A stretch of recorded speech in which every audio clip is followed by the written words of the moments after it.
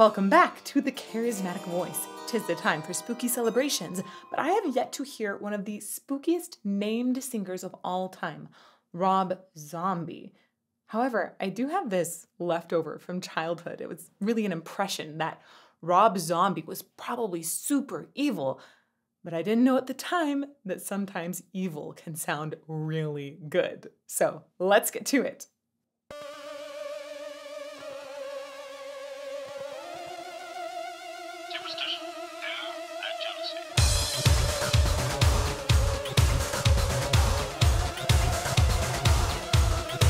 Whoa.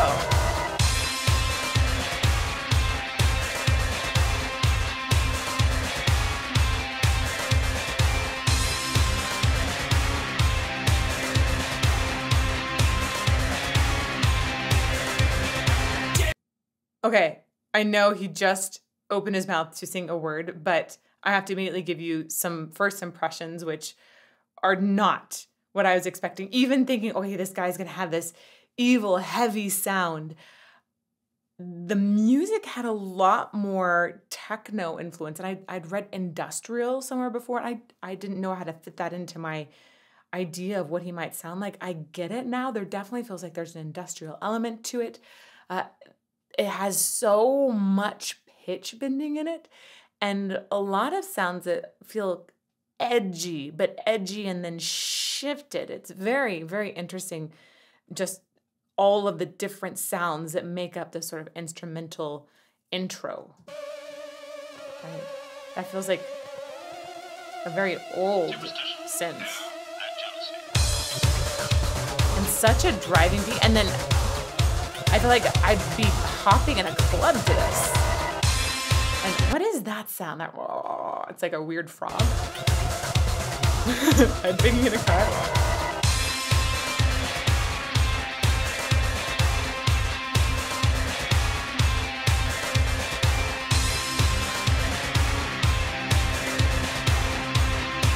The lighting is so interesting.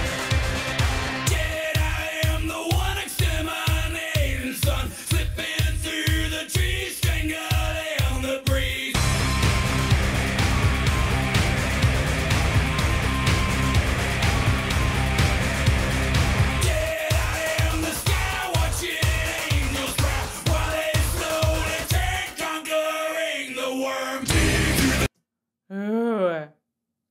Whoa. So obviously he has a ton of drive to the sound. And you have some distortion in there as well. Like it very much mimics the sort of distortion I'll hear on an electric guitar, excuse me. And he is not playing with a wide range of sound at all. He's just playing with delivering very focused lyrics with a lot of aggression behind them. But it's not just aggression. There's a better word for it. I think drive is what we're gonna stick to right now, but I think maybe I'll come up with a better word by the end. Let's go back. It's also fascinating to listen to where they're dropping out the instruments, allowing space for his voice here. They have to have somewhere to go with the sound, right? So we're gonna probably get all of them together in a chorus, but right now, in order to have a place to expand to whenever his voice comes in, the instruments get a lot of them drop out. Right. You just got percussion in him there.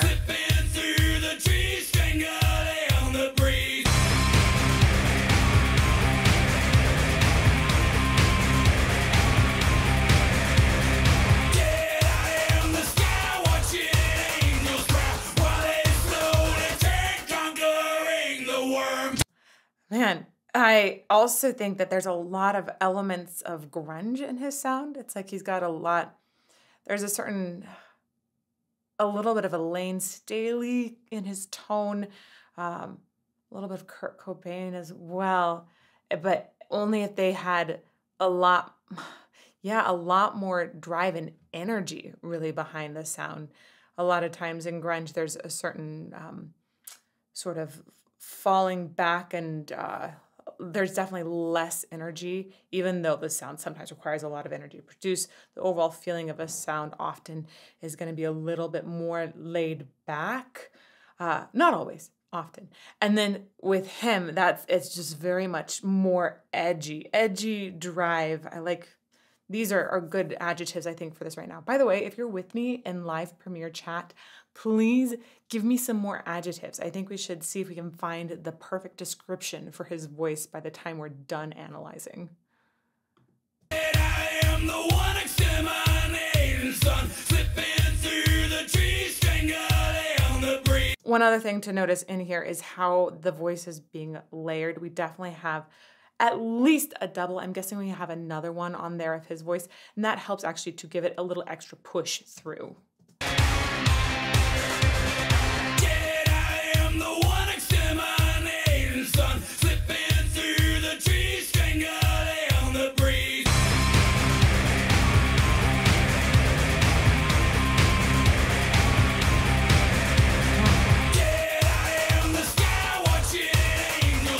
I like that percussion expansion here too. Ooh, total drop.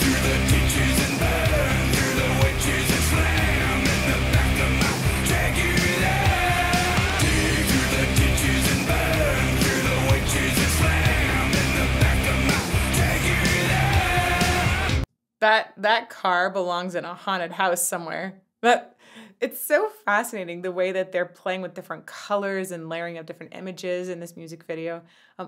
I know that Rob Zombie went on to be a very successful film director in the horror genre. However, I've never seen anything by him because I just don't watch horror movies because I get nightmares really easily. So seeing the way that he's playing with visuals in this is really fascinating to me, and especially in the coloration, and it feels like it's playing with my perception of reality. Pretty cool. I can see how this would develop into just a huge career. Take you there, dig through the ditches and burn through the witches and slam in the back of my take you there.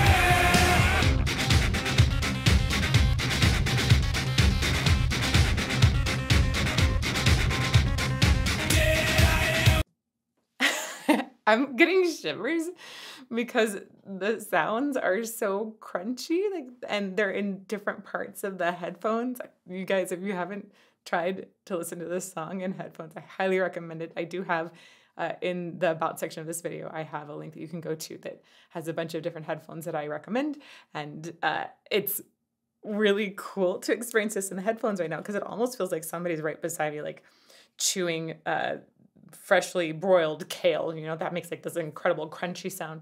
And it actually makes me want to shiver and pull my shoulders up because the sound is so crunchy and so clear, and it feels so close, but then switching to the other ear. This part. That's really cool placement. Ah!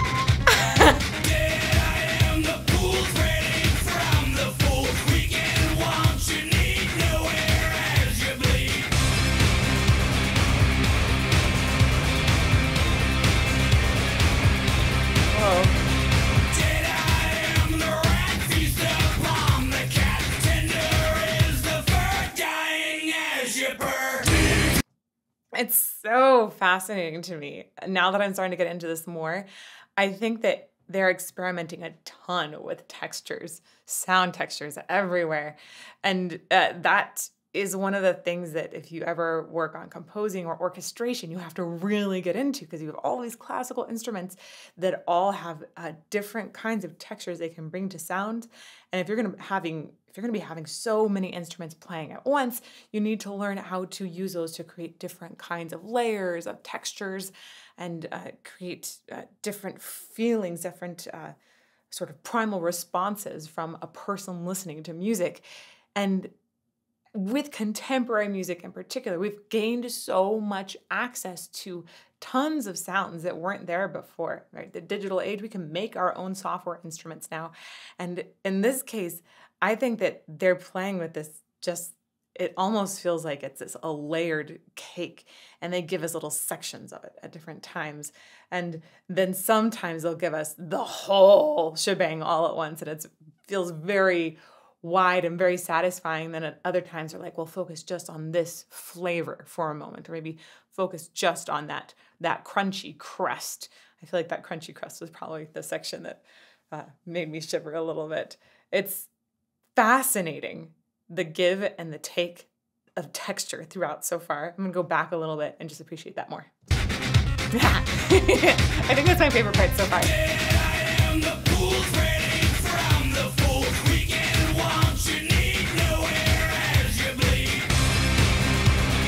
Right, that way that got spacious in the back was really cool there.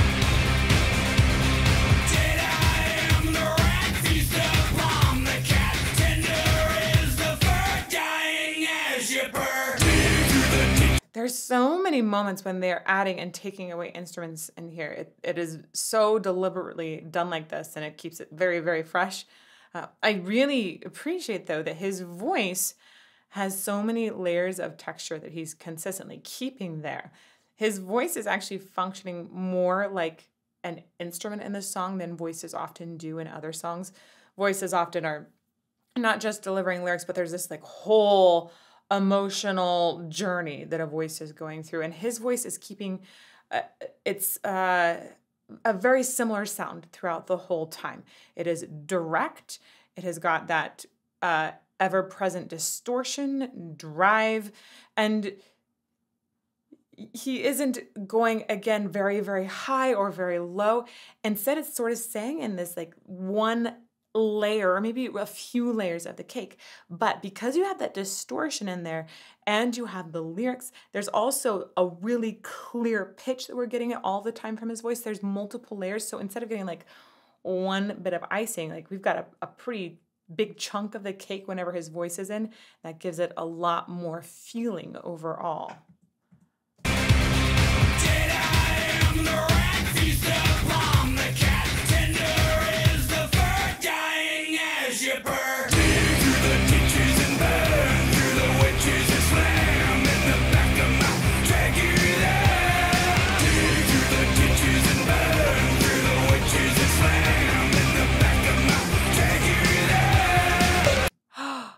Oh my gosh, I just realized something. So I thought that Dragula was going to be some version of Dracula, but Dragula is his car. So I knew I had some sort of relation to drag racing, but I honestly didn't know what drag racing was even before, so I had to go look that up on Wikipedia. Thank you. So I get it. His car is like a drag racing car, but it's got a Dragula and it's playing off a drag. Okay, got it. That's interesting. And that's why it's in the back of his Dragula. Reading through the lyrics, because I did not put those two together before, I have to say I was a little bit lost. But I also thought, whoa, this is like some deep poetry. So awesome.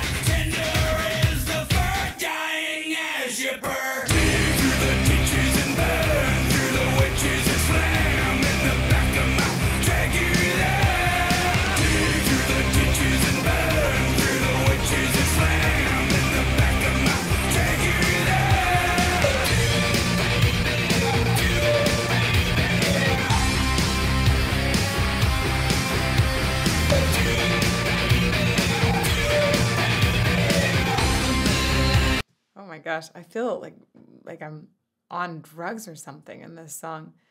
The different chapters in there, one of them almost felt like it was underwater for a bit, but then the colors flashing by, it's just, this is, wow. This song is something else.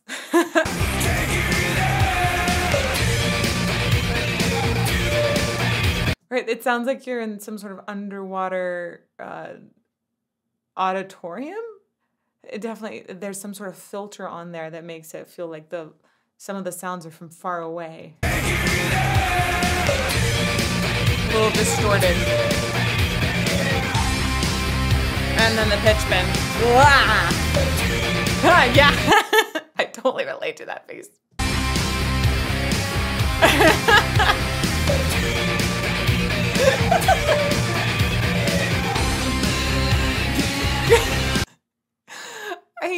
I feel like a child right now. The faces and excitement that they have that is exactly what I'm experiencing. Good on Rob Zombie for knowing that would be the reaction of people like me.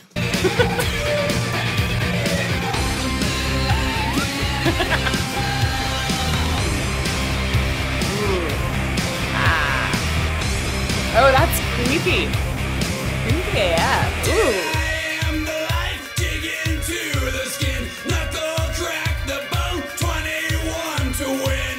Oh my gosh, that siren back there, and the way that we dropped out so many sounds other than, right, some underlying percussion and then the siren sound and his voice there, that makes it even creepier.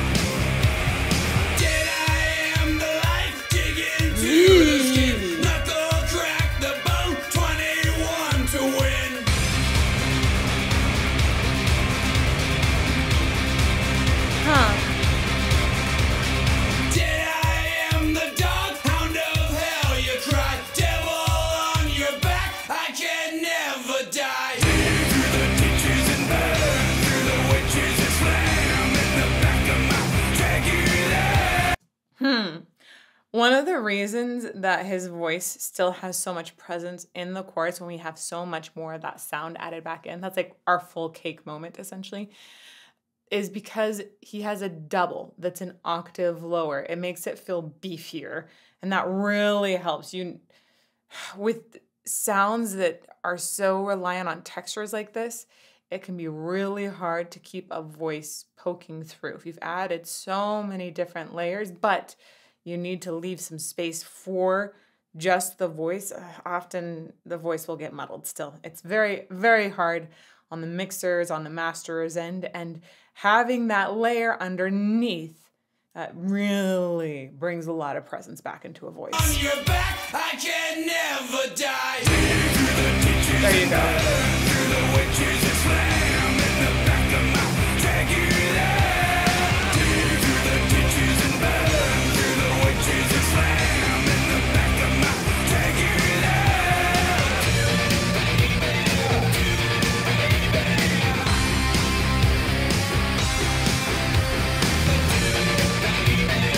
Man, this music video is trippy.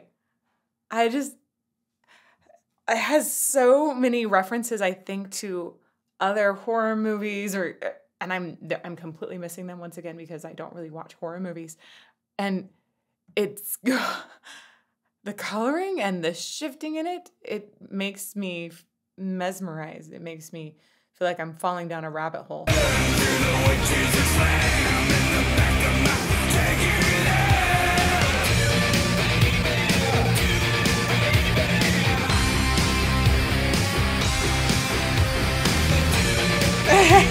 That bitch of it. Frankenstein on food.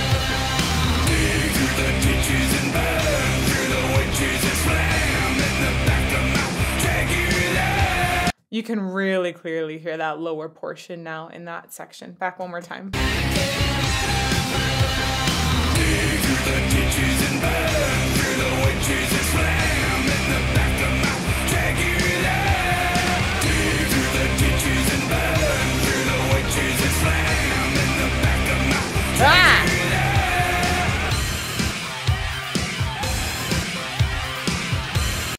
Man, the way that these sounds are panned left and right again, this is such a crazy sonic experience inside of headphones. So just it would be a really incredible experience with speakers, surround sound as well. But I gotta say, the way that it feels so close and so disturbing at the same time, it gives me a bit of heebie-jeebies.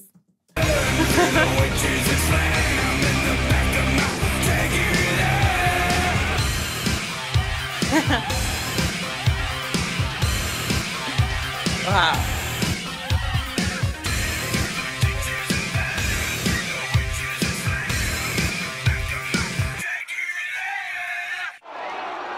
Whoa.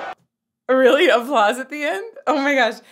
So here it almost sounds like you got put through a filter again, kind of like similar to the moment where we had that underwater thing.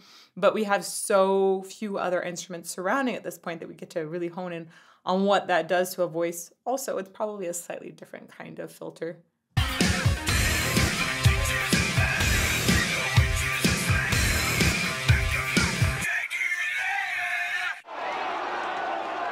Oh, it's almost ironic. I have the word that I want to use to describe his voice. It is impelled. If you don't know the meaning of that, go check it out in the dictionary. I love the extra drive and urgency there is.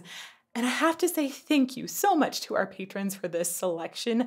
It really opened my mind. Patrons, I adore you so much that for this Halloween season, we are releasing a whole bunch of extra spooky analysis for you. So if you guys want access to that, go check out our Patreon, and may you fall more in love with music every day.